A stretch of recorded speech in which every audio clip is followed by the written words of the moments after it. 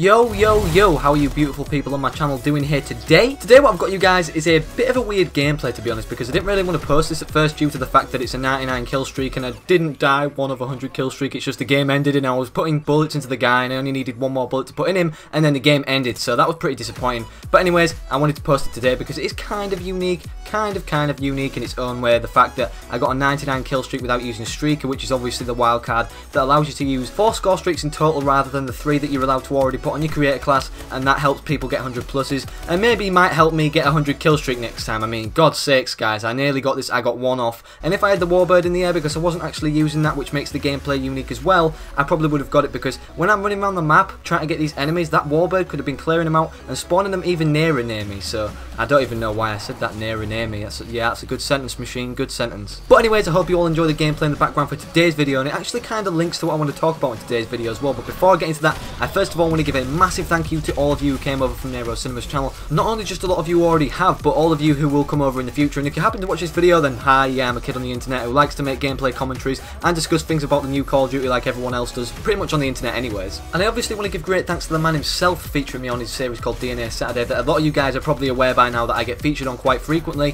Thank you so much, man. Not only the things you do for me, but the things you do for my friends as well when you feature them. And not only just my friends, but smaller YouTubers in general. I think generally what you're doing with your channel is absolutely great for us, and I just can't be thankful more enough for everyone else, and speaking for myself too. Now that all the mentions are out of the way for today's video, I really want to get straight into what I want to be talking about today, and it's generally about gameplays overall and how you guys can obtain them easier. And not only that, but a specific factor in Advanced Warfare especially that might help obtaining gameplays for you guys even easier. So by now, if you know the new royalty variants, I'm pretty sure everybody knows about the new royalty variants, and I'm pretty sure you guys are all aware that these royalty variants are just a reskinned version of a pre-made elite gun in the game. There's 2 elite variants for each gun, and it's a reskinned one with just a purple royalty camo, like the normal royalty camo, but just purple, and I'm pretty sure you guys already know that anyways. But anyways, there are some different factors about those royalty guns to the actual elite guns. For example, in this gameplay, the speakeasy, when I'm aiming down the sight, you will see 2 little screws to the side when I'm aiming down the sight, and that makes the focus, when you're actually looking at your enemies, a tad bit harder to see. So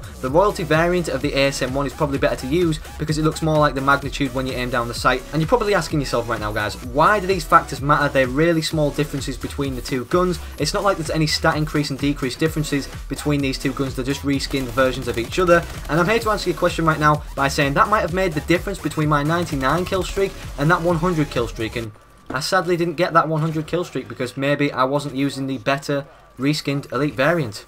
Shit, nah, I'm kidding with you guys. I couldn't have got that 100 kill streak anyways, because not only the fact that my class was so poorly optimised without the warbird and the streaker wildcard that I sadly mentioned that I didn't have on earlier, but as well I joined the game 50 seconds late, and honestly those amount of seconds can actually make a difference between a milestone and then, yeah, 2-digit number like my 99 kill streak.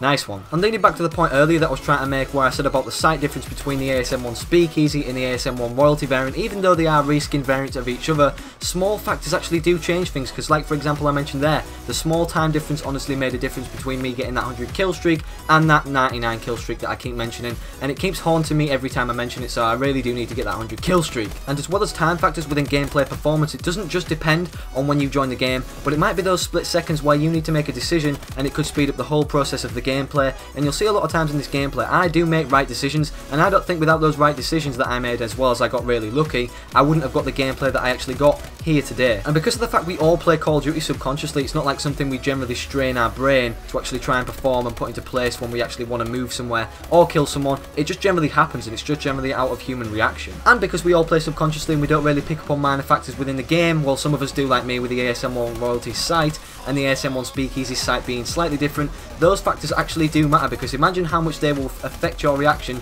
without you consciously thinking about it. Like, if you think about breathing right now, I bet you start manually breathing, but before you started manually breathing, you were just doing it automatically, subconsciously. So I'm sorry if I kind of screwed over your breathing process, I guess, but that's just one example of it, and that kind of applies in Call of Duty as well when it actually comes to performing a good gameplay. And good gameplay performance isn't always about thinking about the entirety of the thing you're going to do within the game, like, oh, I'm going to go to this flag, I'm going to trap these these enemies exactly here. I'm going to pinpoint my way around the map and I'm going to make a plan of it. It just doesn't work like that. It's just too random. It's just too unpredictable. You're facing different enemies every time. Obviously, I'm stating the obvious here. And you never exactly know for sure how good or bad you might do within a game for exact, because there's always game-changing factors. And if you know these game-changing factors that might change your game up a little bit more and improve it by a small percentage, then you might get the higher end of the scale upon your enemy. And I just thought I'd mention this today because look at the gameplay, 99 and 0. I think I did a pretty good job here today, guys, so I thought I'd make it a little bit more in depth for you. Hopefully you all enjoyed, and it's kind of a bit of a tip video, but I just generally wanted to get a few things off my chest about things you don't notice within a Call of Duty that might make you do good, and at the same time of addressing those points, the things that we should really be picking up on. So thank you so much for stopping by the channel today, guys, and thank you so much for watching and subscribing, and just generally all the support recently and you ever given, because honestly it's all really appreciated and I can't wait to reply to you all in the comment section. Thank you all so much for watching. Slap a like on today's video if you enjoyed and a favourite if you loved it. And what timing to end off the video right here, guys, because I get a really clutchy kill right there with the ASM-1 where I need to reload, and then I go around the corner and sadly it doesn't work out too well for me. But hopefully you can put pray for machine in the comments that I'll get this 100 KD gameplay or this 100 kill streak. Like I said before, thank you so much for watching and I'll see you guys all in the next video. Peace out.